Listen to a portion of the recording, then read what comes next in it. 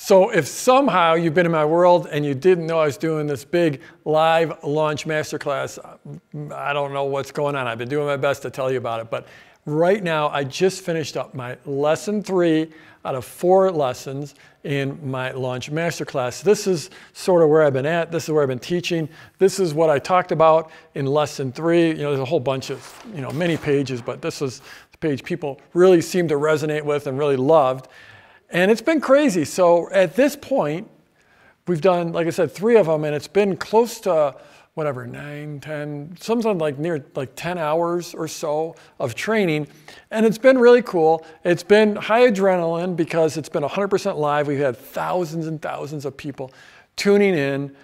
And I've just been teaching and teaching and teaching. Of course, this is part of my launch that leads into my opening product launch formula. If you haven't seen any of it, go to productlaunchformula.com and you can opt in and get all the replays. It is pretty extraordinary. But this is, I thought I'd just give you a little tour of what's going on here. So this is just, you got a big flip chart. I got a table here. Normally I've got my computer here to help me with some notes, but then over here is where things start to get fancy. We've got our cameras here, and this red light actually says that this camera is on, so that's oddly enough. And I've got, this is a little count up timer, so it shows 4 hours, so that it's basically 4 hours since I started the broadcast, and we ended at about 3:15, so it's been about nearly an hour since we ended it. I have this monitor here, and my team's sending me notes. This is where they'll send me comments and questions that are coming in. There's another monitor over here where you're actually going to be in the shot, Dan. Yeah, there you go. So where this is odd, but this is when I'm at the main set, this is what it looks like. Here we go. Let's go over here. So when I'm at the main set, I can actually see myself over on that monitor. Then we've got this table, which is normally our dining table, but right now it's our team table, and the team was over here doing all kinds of stuff. And so this is where Dan sits, and he's got all kinds of fancy stuff over here. Like there's actually a camera right here that we captured Dan, and so this is all very meta because like this is that camera right there. So normally Dan's sitting here and I'm out there on this shot here or this shot. There's 2 different cameras, and then we have a camera that's up there with the whole thing, and then we got all kinds of fancy stuff. Like there's this thing. What does this thing do, Dan? That switches all the cameras. This is here. So like if I can push these buttons? Yeah, push the buttons. So, oh, I see. So that's preview. So this changes what's shown. So like what's queued up to go live. Yeah, the top one's like what actually goes live. Okay. Okay, and here's a squirrel cam.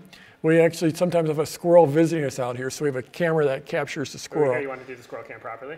How do you do that? Push that little 1 button. The 1 button is a hot button. Boom! So like if a squirrel shows up and they don't stay for long, so you go hot with the squirrel cam. And then this thing,